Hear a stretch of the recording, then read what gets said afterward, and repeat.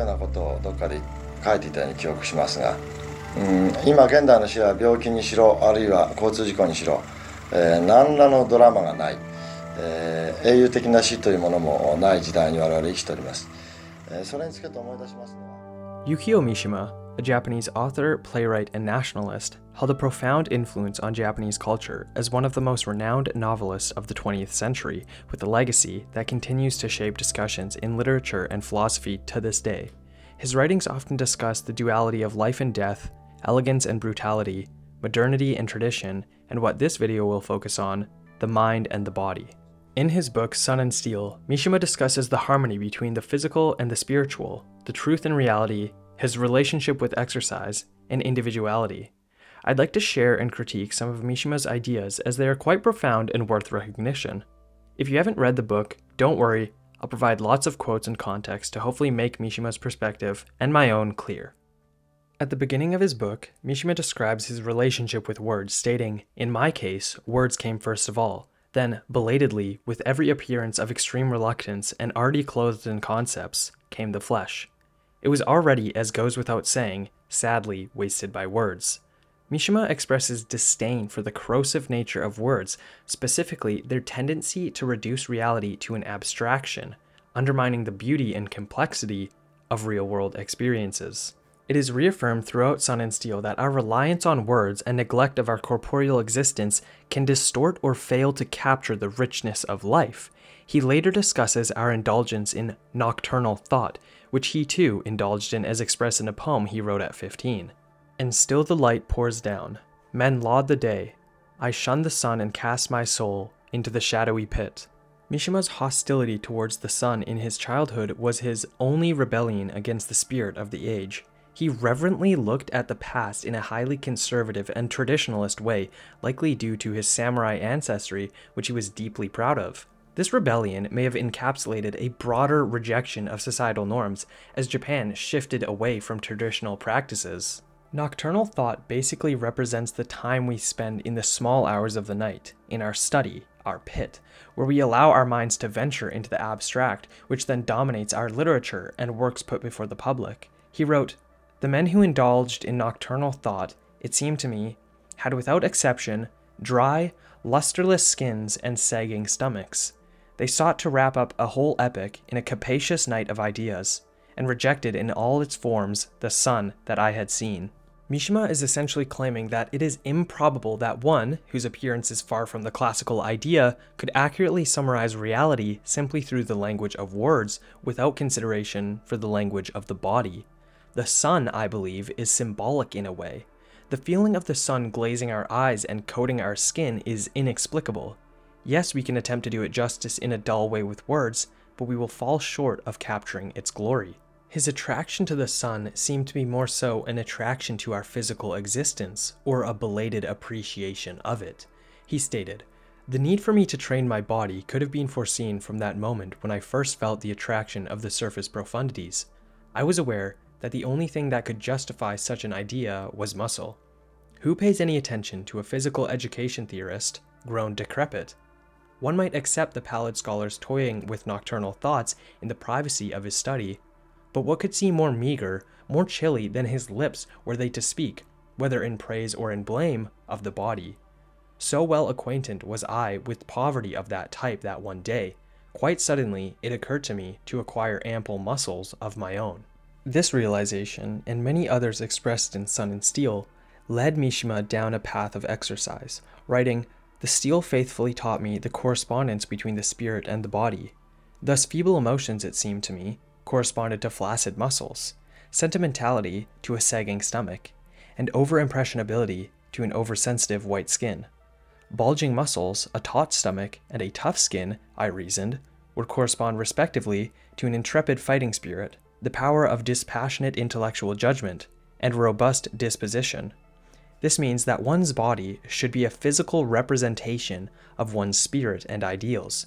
For example, if someone calls themselves courageous, their physique should reflect that, as maintaining a healthy body requires self-control, commitment, and resilience, all of which are characteristics of a courageous person." Mishima quickly makes clear that even a coward can have an impressive physical stature, and a brave person may not. However, he thinks these attributes should complement one another. Our emblems of moral character summed up by words like intrepidity, dispassionateness, robustness, and more need to manifest themselves in our outward appearance. At least, Mishima believed he ought to gain the physical characteristics that aligned with his ideals. His overarching idea is that neither the mind nor body should take precedent over the other. We should cultivate both equally since both have a purpose. In the body, there is an unspoken truth and a certain reality. In words, we can communicate, but the truths we attempt to convey can be abstractions and falsehoods. Mishima also affirms that these profound insights gained by partaking in physical activity can help us better understand ourselves and the world around us. I want to offer a more modern perspective on the topic, and also, since Mishima does favor reality over thoughts and words, I'd like to ask 2 questions. 1. Is understanding ourselves and the world around us through the physical the best means of doing so? And 2. When shall we doubt our minds and senses when faced with reality?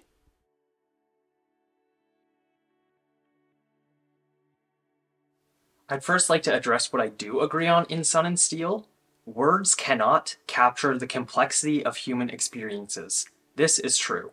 David Hume offers a similar thought in an Enquiry concerning human understanding, stating, "These faculties, meaning memories and imagination, may mimic or copy the perceptions of the senses, but they can never entirely reach the force and vivacity of the original sentiment, meaning the lived experience." Mishima and Hume are correct in these notions to the extent of it being, to me, incorrigible. However, I would like to contest Mishima's idea that vigorous exercise is an appropriate way to gain a better perspective on the world around us and ourselves. The function of physical activity in its barest form is meant to improve your physical and mental health through increasing your muscular strength and endurance or secreting hormones. Although the reason people exercise can be much more nuanced than this simple definition. Some people do it to improve their physique, some people do it to impress others, some people do it just out of enjoyment, but I can assure you there is a very few number of people who are doing it in hopes of seeking some deeper meaning in their life. The function of exercise has transitioned hugely away from the types of activity Mishima was doing, like kendo, which is Japanese fencing, weightlifting, and martial arts. Mishima's goal was to gain a sense of bodily knowledge and attain the ideal appearance that would be synonymous with his pre-existing ideals. For Mishima, words came before the flesh. His ideals, his morals were already refined.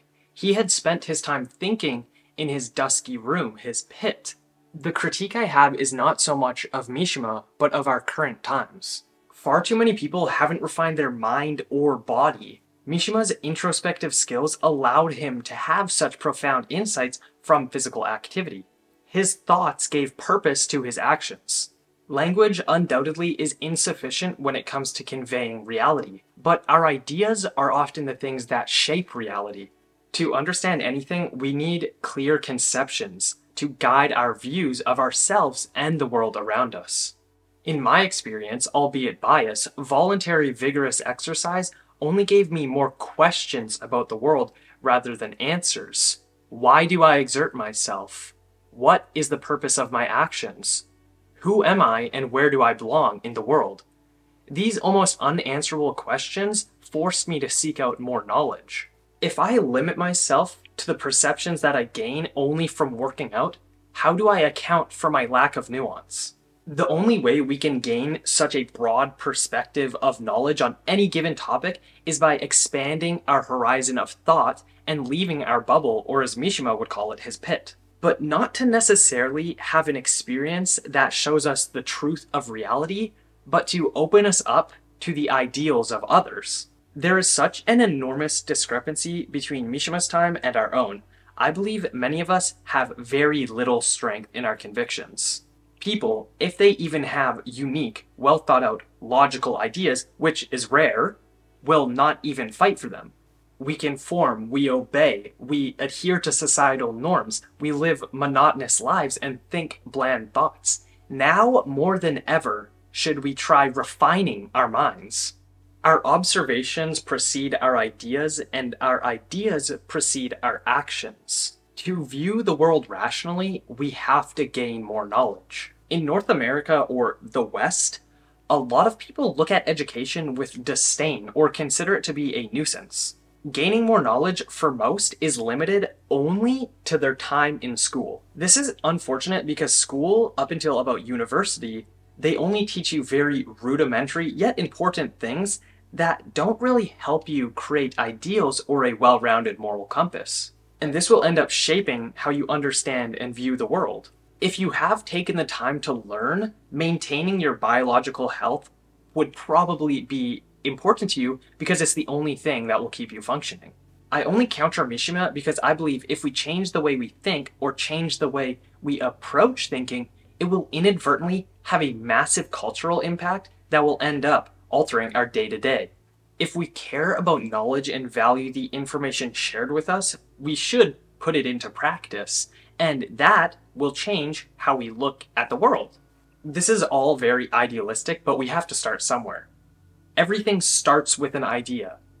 The ills of the world will likely be solved with an idea, and we as individuals can benefit from appreciating those ideas and implementing them into our lives. Where the mind goes, the body will follow. So, let's focus on growing our brain because it will affect how we view everything that surrounds us. But how do we view the world around us?